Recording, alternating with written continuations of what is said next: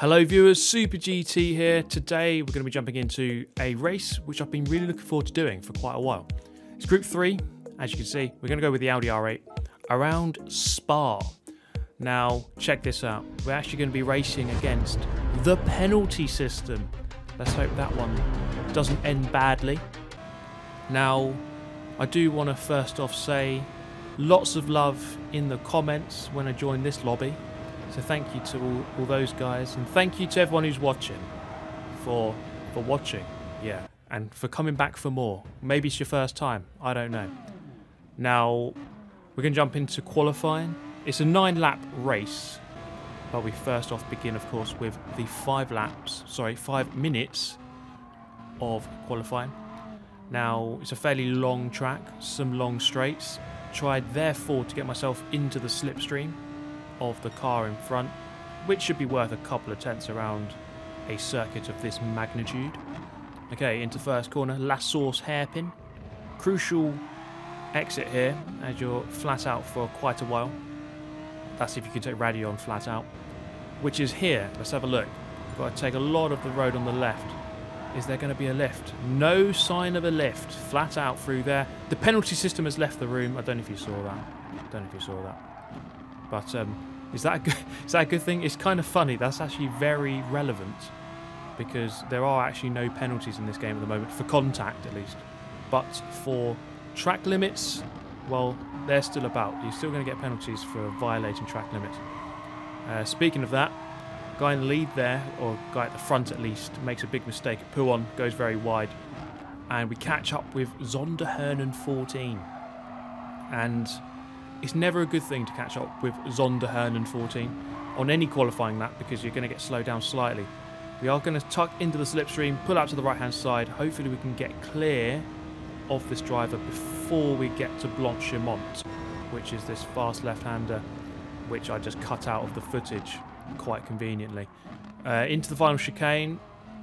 It seems like a decent lap so far. We were held up slightly at points, but let's see if it's a decent time. 18.5 or 2 minutes 18.5. We go again for a second lap. The tyre wear was actually quite low in this race, so you could afford to go again. That's exactly what we're doing. And at this point we are slightly up. Let's see if we can go for a faster lap. It's going to be a 2:18.3. So a slight improvement on our second lap, and it's going to be good enough for second, as you can see. So that's a decent little session there. I'll take that. The leader dipping into the 17s, and actually, yeah, let's just confirm that the penalty system is no longer in the room. You can't see him there.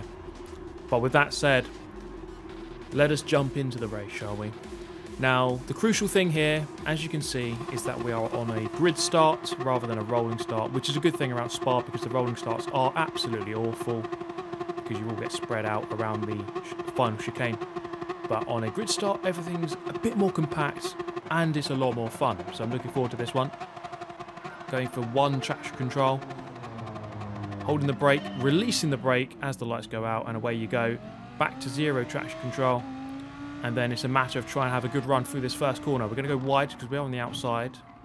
The guy on the inside there in third has a bit of a moment, and unfortunately we make contact and I'm wide. Go down to 5th. We're going to have to tuck into the slipstream of the Porsche here. So not many people opting for a car that isn't the Audi R8, but we've got a couple of Porsches in here, I think, and maybe a couple of Mercedes. Very wide through Eau Rouge Raidillon, and that is really courtesy of having very cold tyres here on the first lap. And we're going to get ourselves a 0.5 second penalty. So this the start of this race, absolutely shocking. Gone down from 2nd, down to 5th, and we got ourselves a penalty, even though the penalty system left the room earlier. I mean, how have we managed that? So we're going to have to recover this race, and it's going to take a fair old amount of time to do that. 9 laps around Spa. You're looking at about 20 minutes, 21 minutes of racing. So it's not over just yet. The leader is only 1.3 seconds ahead, and with slipstream, things can remain very close for a long time. It's very hard to escape the tow. Canadian driver there going very wide through this corner. It's going to nip up the inside. And unfortunately, that means we are just outside of the slipstream range as we come through here. So in this situation, often you're relying on the car in front to stay within the slipstream. We've lost the slipstream now, and therefore I'm going to be vulnerable coming into the final chicane in just a moment's time. So even though I've got a penalty, I'm going to keep the car to the right hand side here just to defend the position, and then the guy behind can't quite do anything about that. You can see just how much we gain on the brakes there as the top three just battling on the way into the final corner. So we're back in the slipstream range already. That's good news. So you're just hoping the guy behind doesn't go for a lunge here into the first corner, and he doesn't, thankfully, playing it quite sensibly. All gets a bit choked up there on the apex of La Source. But we're going to have to serve our penalty here, get through Radion, through Eau Rouge, coming up to the penalty line here, which is in the middle of the Kemmel Straight. And we're going to lose a little bit of time here, of course. Go down into fourth gear, that was a big mistake. Should have stayed in fifth. But thankfully, yes, we do serve that penalty, but we don't actually lose too much time. We're still on the back of this group, so that's a good thing. So we're still definitely within earshot of the leader, and we're still in with a shout of trying to salvage this race. This driver gets a bit of a mistake on the exit of Les Combes chicane, and we're going to throw out the inside down into, I believe, is it Rivage, and down the hill then in fourth. Just need to make sure we have a good sector here. We are within a tenth of being dropped here out of slipstream range, so we've got to make sure that we have a good little sector to round out the mid sector of this lap. Down into Le Fagnes chicane, long right into a long left, and actually I think we've definitely gained on the guy in front here. The Audi R8, that's why this car is so good through this middle sector. Very good at, I mean, he's good at turning, and it might not have the straight line speed through sector 1 and 3, but it's very, very capable through sector 2, which is mostly long sweeping corners. So that's why this car really does excel on this track particularly, and why most people have chosen it for this race. Now we get another penalty there. This was a really, really frustrating experience at this point in time. That one was for just running slightly too wide on the entry to Blanchimont. So I went all four wheels beyond the line. A bit silly, but you do need to take quite a lot of extra road on the way in just to make sure the corner is flat out. So this was a bit of a rusty experience, a rusty performance, if you like, because this was my first race here.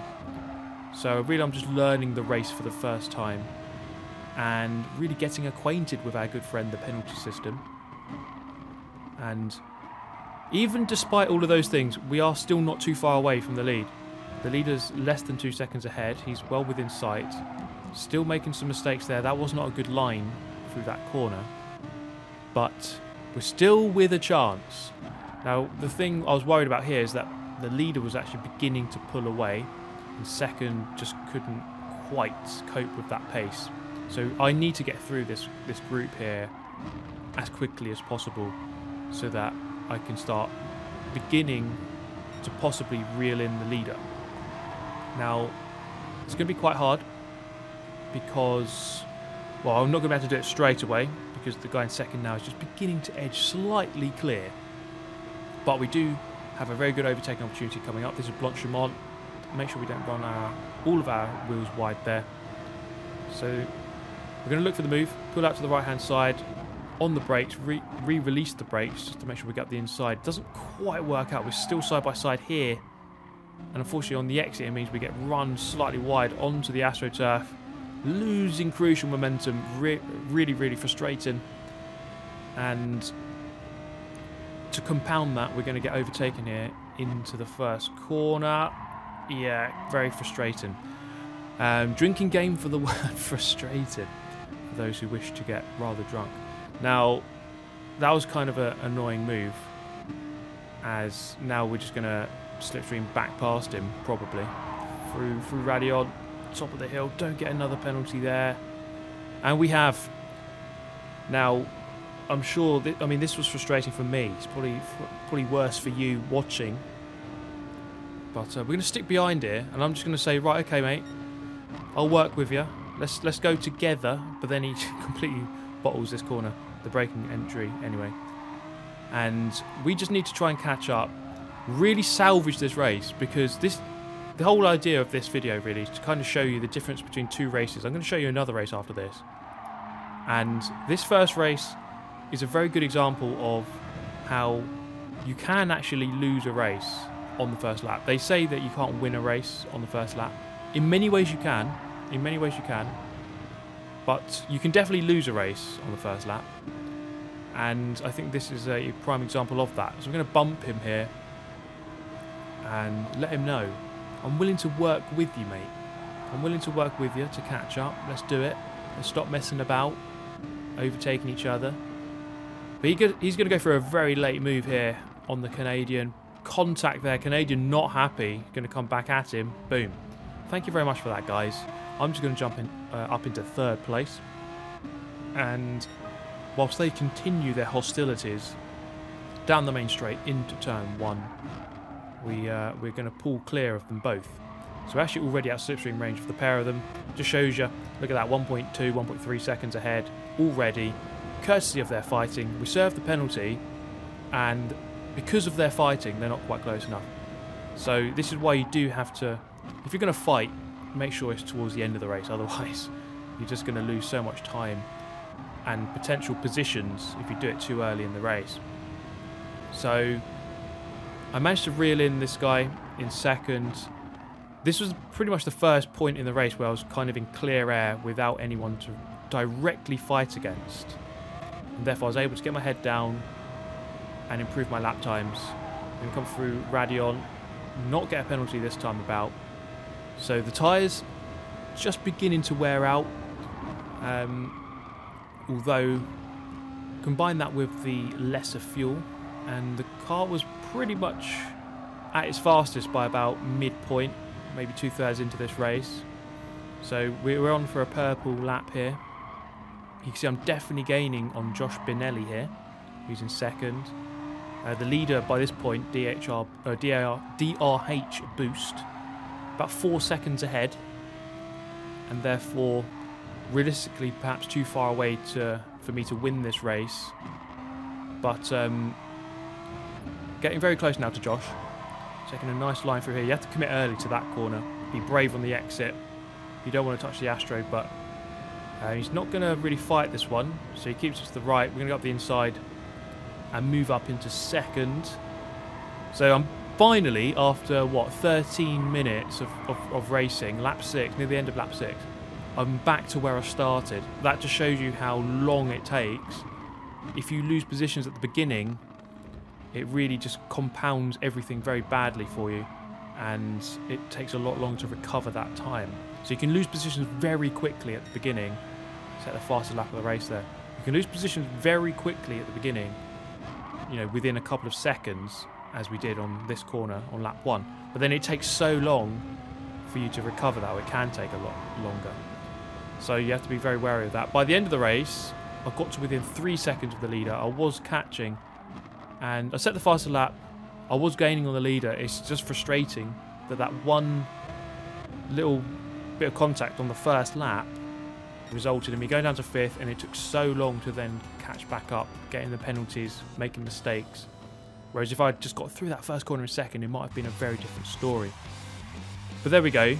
Finishing second. It was a solid recovery, but I think it should have been a win, really, based on the pace that we had. So we're going to jump back in and go for another race, again in the Audi R8. This time, this is going to highlight some subtle differences between that first race and this one, because in this one our qualifying is going to be slightly better. So let's take a look at it. Now, the first mistake I make actually is getting a little bit too close too early to the car in front in a qualifying lap. In fact, I have to lift off here, which is obviously not what you want to do on a qualifying lap and on any of the straights. But I do get a better exit here, so we're going to go past this guy anyway. Joker there having a bit of an accident. So that's 2 people we're going to be quicker than, at least on this lap. If you go past anyone on your qualifying lap, you know you're going to be quicker than them. Quite simple, really. And now, as a second objective, really, is to try to catch up with 9 tyres the guy in front by the third sector, and hopefully he can give us a nice tow up the back straight. And by the beginning of sector 3, which we're at now, then you can see I very much have caught up with him. So we're going to get into the slipstream. We're going to gain a couple of car lengths for free. As you can see, we're going to slowly reel our way in. That would not have been possible without the tow. We're going to get slightly stuck here through Blanchemont, and it is a slight distraction. And he's going to get a penalty and peel to the right. I wasn't sure which side to go. Luckily, very luckily, I don't go into the back of him. And our communication was just about good enough there. As you move to the right, and we can just go and take the normal racing line. Let's see what our time is. It's 2:18.1. So that's 2/10 quicker than our first race. So that's a good thing. We've gone faster. I think in these FIA races, when you've got multiple slots that you can enter, you should always aim to really go quicker each time as you learn the car, learn the track a bit better. We get a penalty that time around, so we weren't going to go quicker on the second lap, although it was quite a consistent lap, 2:18.4. But look at that. Small differences. We end up on pole position this time. If I had done my lap from the first race, I would have been second. Now, interestingly, the driver in second is driving the Mercedes. So we've got two different cars in the front row here, Audi and Mercedes. Now, let's take a look at this race start. In the first race, we started second, and we got caught up in an incident, went down to fifth. Now, this time around, from pole position, we can control the inside, get on the brakes nice and early, make sure we hit the apex. The guy in second drops down into fourth, fifth. He drops down to sixth place. He drops down to sixth place. So he's had a very similar start to me. I've already broken the slipstream. So this is a very good opportunity just to get your head down, have a good lap, and just try to pull away. Don't get a penalty. Don't do anything silly like that. And already we are beginning to streak clear. So on this opening lap, as you see some penalties developing behind, all we've got to do really is quite simple. Let's just not do any silly mistakes. To get your head down, set a nice lap, and open up this gap as early as possible. Now, we did say earlier that you can't perhaps win a race on lap 1, but I think in many ways you can if you get it dead right and everyone else gets it dead wrong, which many of the guys behind are, because they're fighting way too much. The gap is already 2 seconds, already 2.5 seconds in fact. So this is a very sizable margin for us to play with for the remainder of the race. So dropping down the hill towards Pouhon, solid gap, not looking behind, just taking the corners as we know best. And the tyres by this point beginning just to get up to temperature. And into the final corner, we're already 3 seconds ahead. 3 seconds. That is a very good gap to have. Look at that, 3.5 seconds in fact, as we cross the line to end lap 1. And the guys behind have got some penalties. Let's take a look at the guy in second and how his lap developed. Started second, went deep into the first corner, just braked a little bit too late. As he came back, there was contact with this guy, and he just lost some crucial momentum traction on the AstroTurf. And that dropped him down to 6th. And that was a really similar start to what I had in the first race. Starting second, dropping down a couple of positions. And we can see here, though, that this guy managed to recover the positions a lot quicker. So he's already back to 4th. So there's a bit of an incident here between 2nd and 3rd as they make contact on the entry to Les Combes. Wasn't quite able to capitalise here down the hill. But the two drivers in front, both with penalties at this point, and the one behind, in fact. So lots of penalties, lots of fighting, and you can see just how easily this is for me. Easy for me. I can just pull away quite easily. Minimal effort as these guys just begin to fight way too much. So if anything, you need to be very, very careful with fighting too much too soon. You need to ideally just like slip into position and just give yourself a chance for the long term. And then I think the leader, second place there, makes a mistake, drifts wide onto the Astro, and by this point he's back, and you see just how far away we've got. By the time he gets it back into second, I'm already about 3.5 seconds up the road, and that is a very good gap. Now, because of how big that gap was, I decided to set myself a bit of a challenge and just try to stay, or try to get the gap above 4 seconds by the end of the race. So by the end of lap 2, the gap was 4 seconds. So I thought, okay, well, it looks like we're going to win this race as long as I don't make any glaring errors. So the main thing I've got to do really is just try and keep this guy at bay. You never know, he could still be a lot quicker than me.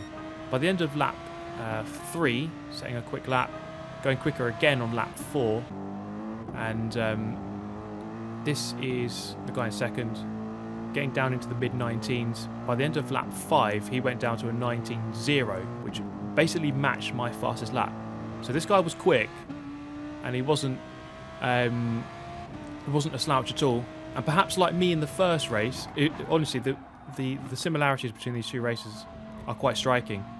If he had been in second place on the end of the first lap, he would have had a very good chance of winning this race. But unfortunately for him, just that one incident on the first corner on the first lap put him way too far down the order to really mount a proper challenge. So the gap still 4 seconds by this point, and I wanted desperately to finish above 4 seconds ahead of him. It didn't really matter. I mean, as long as you win the race, it doesn't really matter what the gap is.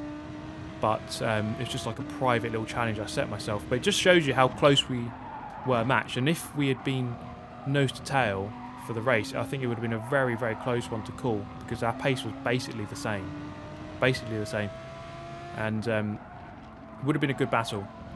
But sometimes you've just got to take the easy victory, and I'm not complaining at all. Into the final chicane then. Gap 4.3 at this point.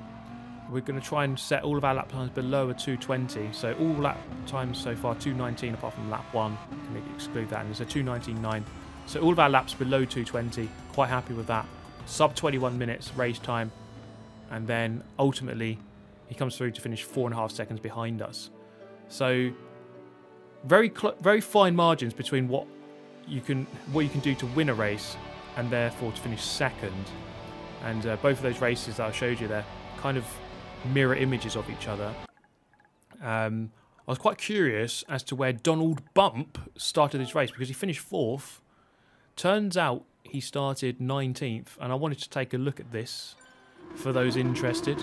So Donald, in retirement from politics, obviously getting into the Gran Turismo scene. Now, he had a really good start here. You see that gaining quite a few positions. So let's just take a look at this guy's race quickly, see how he made his way from 19th to 4th. That was kind of a weird incident. That guy just kind of got pinned against the wall and got ghosted out. But already Donald Bump up 5 positions to 14th. Now he looked for a very risky move here, just making the space. Moving up to 13th, well, completing the move into the braking zone here and getting 13th position. And just look at the size of the gap. Look at the size of the group up in front. So a very close race, this one, in the mid-pack. So he parks it nicely on the apex, moves up into 12th. Quite a few penalties up in front, which are served there. He doesn't actually manage to gain on any of them. Coming into the braking zone? No, he doesn't. So still 12th at this point. Oh, who's that? ATK coming back. And into the final chicane. Look at this move around the outside. TPC Raccoon there, just caught napping and gets passed by the Donald. Up into 11th by this point. And what's going to happen here? We're going to get a nice slipstream move against the Mercedes down the back straight, down the Kemmel. He's going to look for the move, put himself up the inside. It's a solid move, that. Up into the top 10. End of lap number 3. Where's he going to go here? Go to the inside. Double move, possibly. Get to the apex first. There is some contact, but he's through. Double move up into 8th. Okay. Not too bad so far. A guy called Lap Me Again in the Heineken Porsche. He's going to get overtaken into the braking zone of Lake Coombe. And Donald Bump. Oh, there's a bit of a bump there. Moves up into 7th. 5th and 6th battling here. And what's going to happen here? Is he going to go for another double move? Let's take a look into the first corner. Across the line to end lap number 6. 2/3 of the race done. Going to go for the double move. Park it on the apex. Guy on the outside comes flying around. Very close racing. Good battling that. And he's just going to back off here slightly, I think. And then look for the move down the straight instead. Oh my goodness, look at this. They're going to go 3 abreast down the Kemmel straight. Bit of contact, bit of bumping between the 3 of them. It's a drag race. Who is going to come out on top? Looks like Donald's got the upper hand here. And he's going to move up into 5th. Okay, and then he's got one more move to try to make up against Dusty CCSR. This is the beginning of lap number 9. This is the beginning of the final sector of lap number 9. There's a yellow flag. I think that's a back marker. Is he? Oh, Dusty making a very big hash of that corner, losing lots of momentum. And Donald Bump moves up into 4th place. I think that was a good little scything through the pack. And I don't think he was going to make much more progress than that. So that was a good little performance there. But that is the end of the video. I really hope you enjoyed it. Thank you so much for watching, as ever. If you're not subbed to the channel, get yourself subscribed. Why not? But that's all from me. Thanks so much for watching. Take care. Goodbye.